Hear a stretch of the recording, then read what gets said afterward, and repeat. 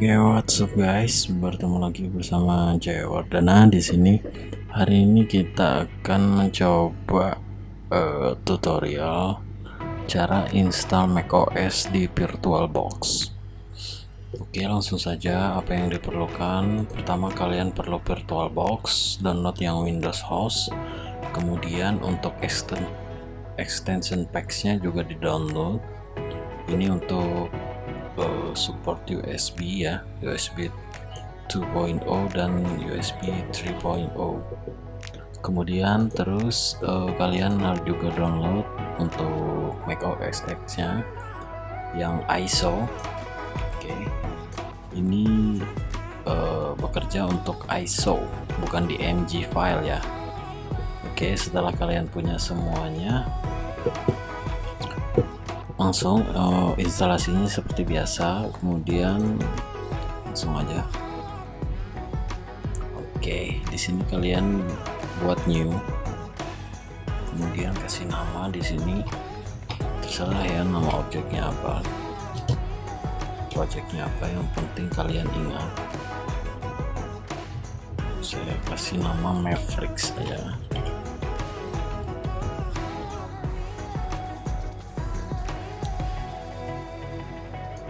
Oke, untuk RAM itu harus setengah dari RAM yang kalian miliki. Semisal kalau 4 GB, kalian harus beli RAM-nya 2 GB, atau kalian punya 8 GB, setidaknya kalian bikin 4 GB. Jadi saya kasih contoh yang terkecil aja ya, 2 GB. Oke, next, kemudian create virtual hard disk now. Ini pilih yang PDA saja, kemudian ini next. Untuk internalnya kalian terserah ya, kalau kalian niatnya untuk nanti update ke macOS selanjutnya, kalian pilih yang setidaknya 100, kalau enggak 70. Ini aku buat untuk tester doang, jadi aku bikin 10 aja. Oke, setelah itu klik setting. Setelah setting, kalian ke sistem, kemudian untuk floppy ini kalian ke bawahin, kemudian prosesor kalian. Oke, untuk prosesor itu juga sama, setengah dari prosesor yang kalian miliki. Semisal kalian punya 4, setidaknya 2, kalau punya 8 setidaknya 4. Oke, kemudian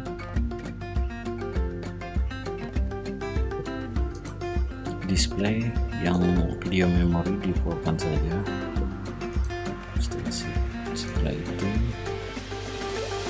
di storage, kalian langsung klik pada disknya.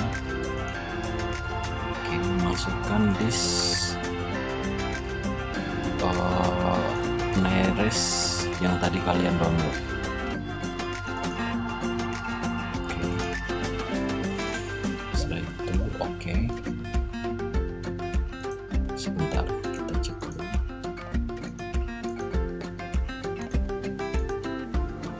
Oke, setelah itu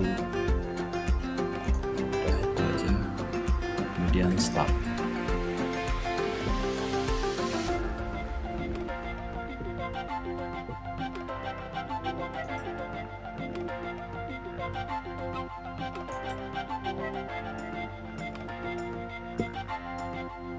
Untuk prosesnya lumayan lama.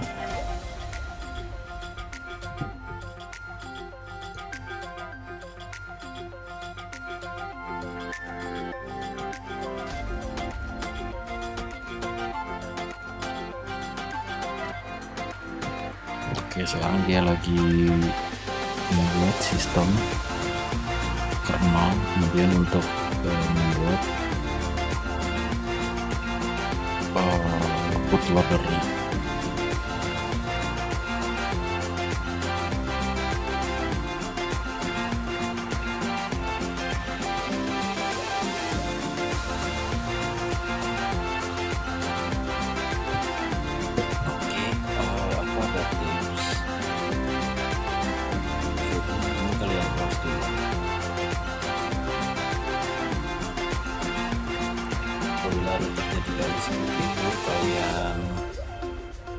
buka saja FI nya, jadi ini kalian start.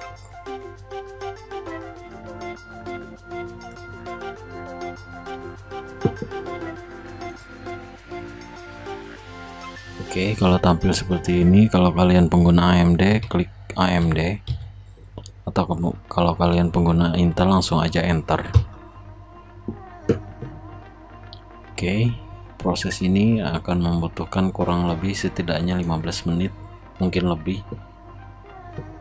Jadi ini nanti saya pause aja dulu.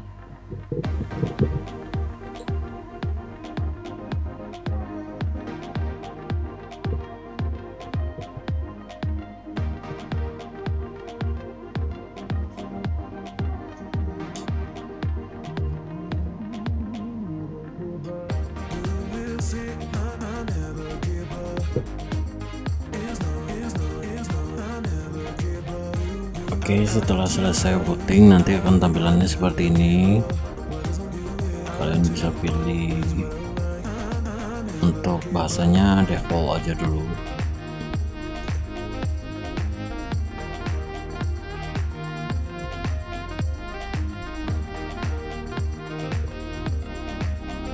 Oke, sebelum ke continue kalian ke authority dulu, klik this authority.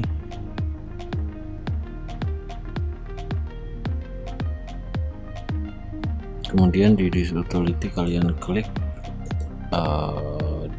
disk kalian atau hard disk kalian, pilih kolom iris, kemudian beri nama partisinya, terserah namanya apa. Untuk formatnya macOS Extended Journal.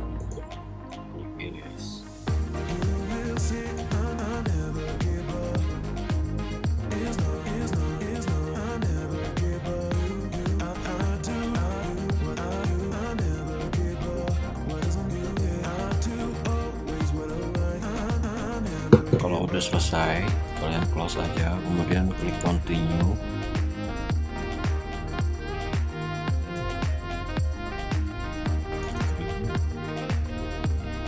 Kemudian pilih hard disk kalian, customize.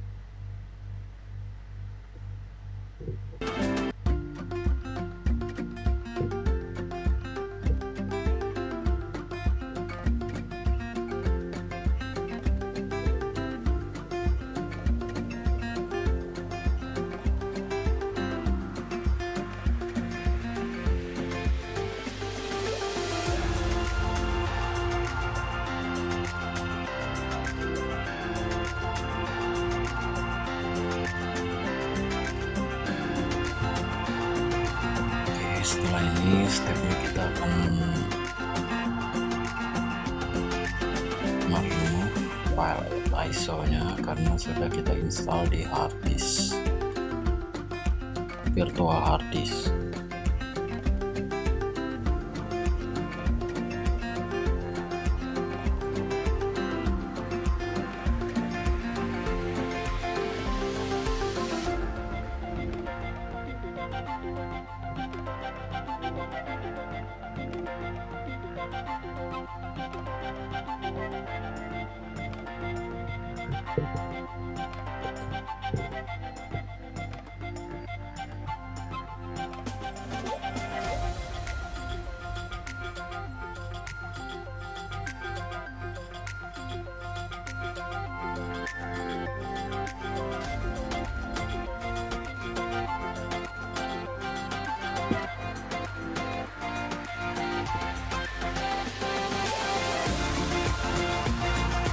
Jangan salah, jadi yang kita remove itu adalah disknya yang nomor 2.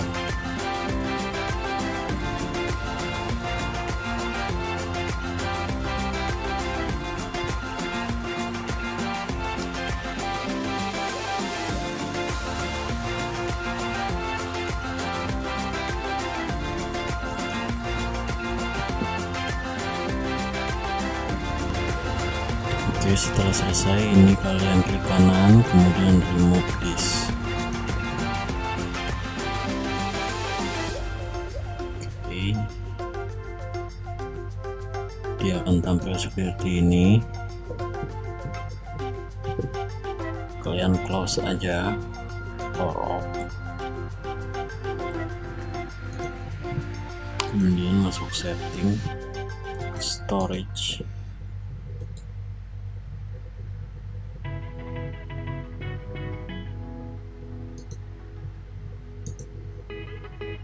kemudian kalian bisa nyalakan kembali PAKAI nya, kemudian start.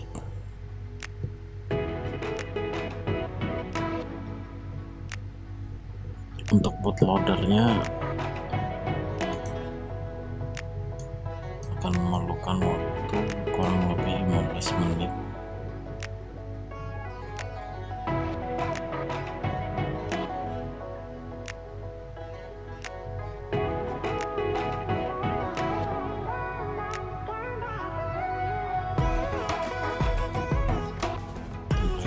Seperti ini nanti.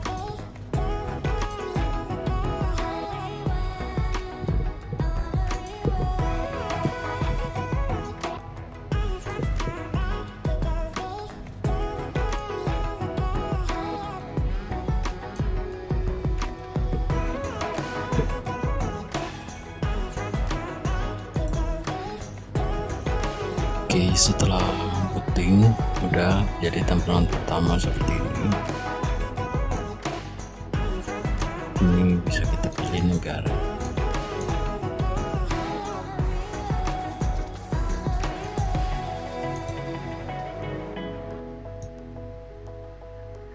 Kita cari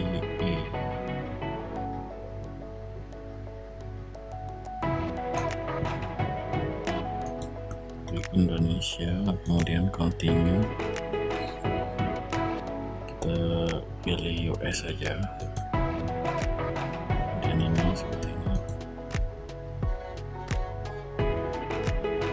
Klik don't sign in dulu, skip.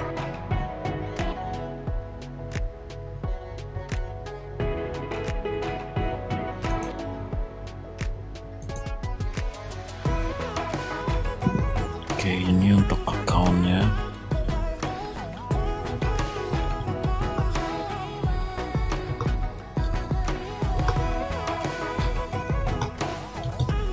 Passwordnya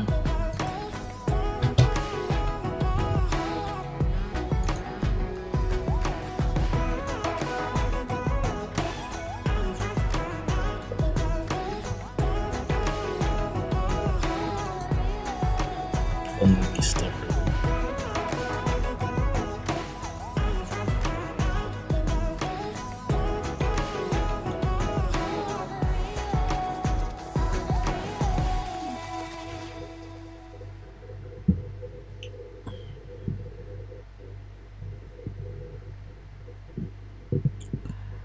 kita sudah tampil di desktop home screen-nya macOS Mavericks.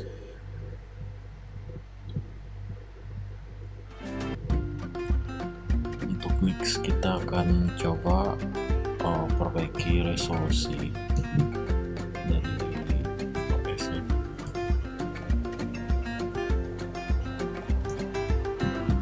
Karena ini belum sesuai dengan monitor kita.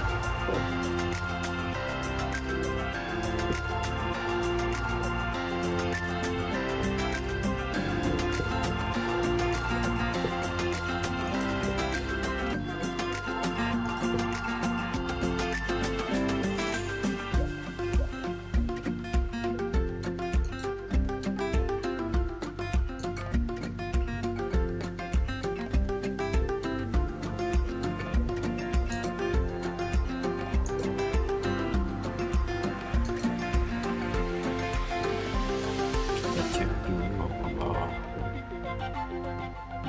sesuai.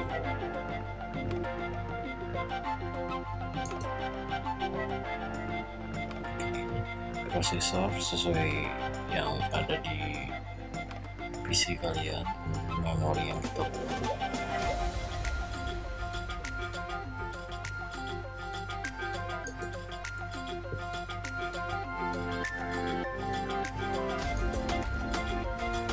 Untuk mouse dan keyboard agak sedikit delay karena dia lagi proses penyelarasan.